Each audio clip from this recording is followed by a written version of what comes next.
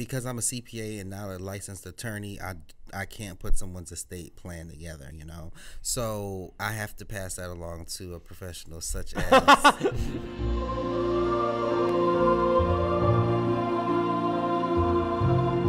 I can't do taxes. So it definitely falls in line all the time with what I do, really, and people don't even know that it does.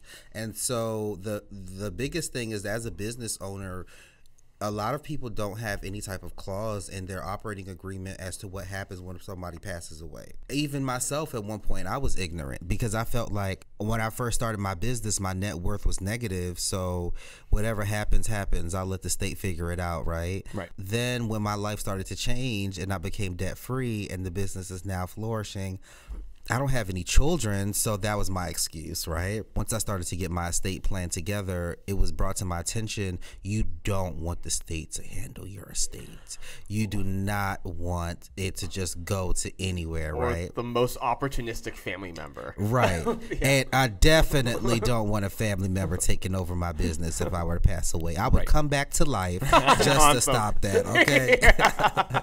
I would say, hold up, God, I'm going to be right back. Let me take this elevator down real quick because I need to finish something real quick.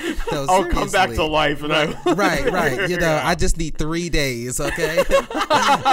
Guys, you can give us a call anytime if you need help planning your estate, making a trust, doing probate stuff, literally anything about end-of-life legacy preservation. Give us a call, 404-939-7562. You can send us an email at info@modernestateplanning.com.